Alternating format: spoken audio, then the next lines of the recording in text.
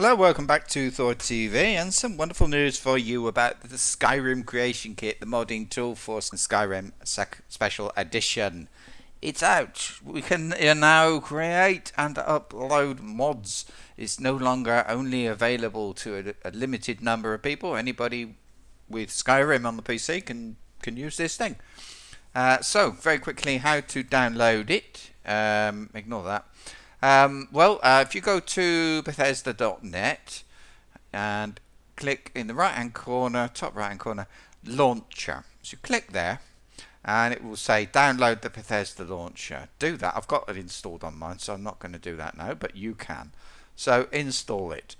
Now this is what it looks like, but Bethesda launcher is this. Now you're going to get, the first thing when you open it, it's going to look like this. You have to log in, use your Bethesda.net account, not your Steam account. If you haven't got one, you'll need to create it. You can do that at the same website you download it from. Just Google Bethesda.net, you'll find it easy.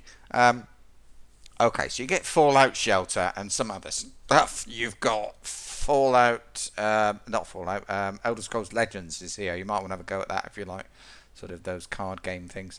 And next is the third one down. So Skyrim Special Edition Creation Kit.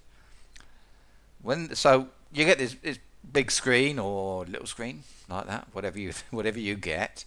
Skyrim Creation Kit. Bottom right hand corner, mine's going, so it says play. Otherwise you will have, like this, you'll have an install button in the corner. There we are, an install button. So just click on install.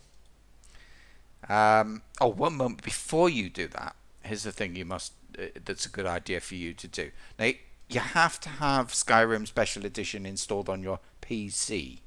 Okay, you can't install it on consoles. It doesn't work on consoles. You just couldn't do it with the controller and so on, so it just doesn't work on a console. Okay, so you need the special edition on your PC, as I have. Go to your games library in Steam. On the left hand side where you have your favorites, or you might just have a list that says games, and here are mine. Right click on where it says the Elder Scrolls V Skyrim Special Edition. Go down the list and it says properties. Okay, go to properties. Okay, and then look across to the tab that says local files, and the top button says browse local files. If you click that, that's going to show you the location of Skyrim Special Edition, the files. There it is, Skyrim SE. So there's mine. Now with this open, just keep a mental note of where that is. And the reason I say that is when you want to install the creation kit, you're going to need to install it into the same folder. You can see mine, look. Sort by type and you'll see them all together. Skyrim 2nd Edition, Skyrim 2nd Edition Launcher, don't worry what those are, and the creation kit. It has to be installed in there. If it's not, it will not have access to the data files where you've got all your assets. Now, so put it in there, install it, run it. You need to log into Bethesda.net through the launcher first to be able to run it, and then just click on play in the bottom right hand corner and you're away. Go and create your mods. Couple of things on it. One thing is, please bear in mind, mod authors have worked very hard to create mods. The mods are theirs, they're not yours, and Bethesda.net have very strict rules regarding that fact, and I think it's a bit of respect and out of courtesy to the person who wrote the mod. Don't download a mod from somewhere else like the Nexus or whatever website or the Steam Workshop and so on. Okay, don't download it from there. Then put it into this creation kit and upload it to Bethesda.net, please, because you're just going to be upsetting a lot of people. You're getting all sorts of don't know what. So just don't do it. Okay, it's just not a done thing. Get the Skyrim Special Edition Creation Kit and have a go. Okay, Look, I think the best tutorials are on YouTube. Just go to Google Skyrim Creation Kit or Creation Kit tutorial. Okay, and you'll find stuff. Look on YouTube. There's a guy called Dark Fox, and you'll find he's got some wonderful tutorials. That they are the ones that I use and I still refer to now. This is what the creation kit looks like when you open it. You have to open the actual sort of game's data files, but you'll see all of that in the tutorials. If you click on the help button, by the way, and then contents, it will open. I've already got to open this page, which is the Creation Kit Wiki.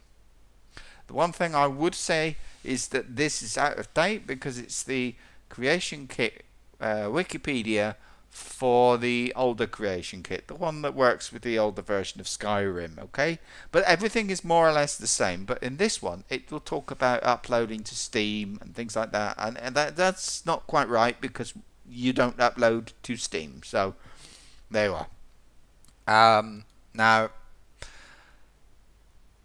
okay, so there's that. Now, as you know, I've been using this for a bit more than a week. I think it was a couple of days after the game came out. So I've been working away on mods. I uploaded a pile a day or two after the release of the special edition. Now I've been working on a bigger mod, which is a lot of hard work. So because of that, you're getting a video.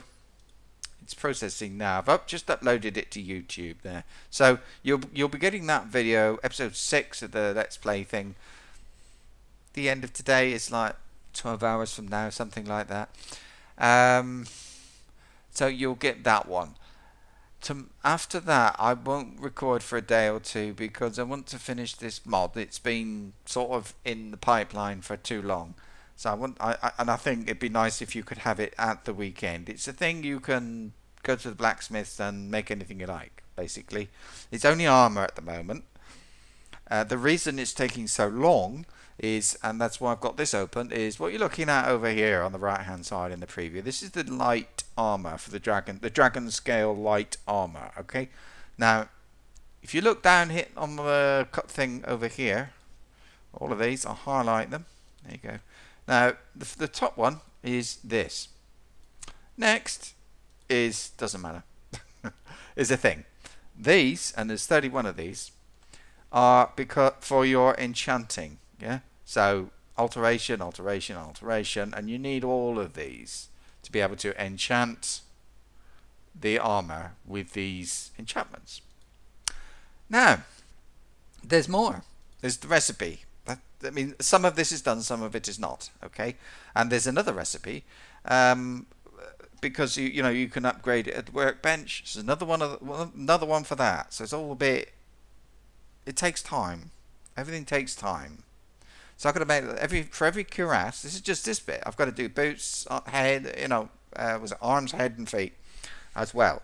Okay, so I'm doing my best to get this out for the weekend. I can work for about 9 hours today and about 6 hours tomorrow, maybe, and tomorrow's Friday. So I'll do my best, but I need to test it a little bit as well because I can't just upload it and hope it works.